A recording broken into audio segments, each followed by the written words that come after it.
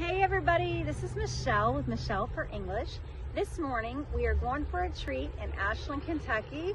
Are you ready for some donuts? We are going to Jolly Pirate Donuts. It's a very popular donut spot here in Ashland, Kentucky. Today we're going to try them out, see how they taste.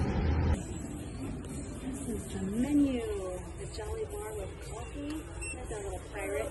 Cream-filled donuts with vanilla and chocolate, and filled donuts with all the different fruits. Hi, what's your name? Jennifer. Jennifer. I'm Michelle. This is my dad. Nice to meet you, Dad. I love all your donut selections. And what is this right here? This is a California sandwich. It's got the strawberry in the middle, and then it's got the vanilla cream and strawberry on top. Wow, sweet. Woo! They make all the donuts in-house, right behind there, by hand. And usually a donut is circular shape with a hole in the middle. But they have a lot of different kinds of donuts. Cake donuts, glazed donuts, Bismarcks. What are Bismarcks? These are the Bismarcks down here. We also call them Long Johns. These are cream-filled, but they're also custard-filled.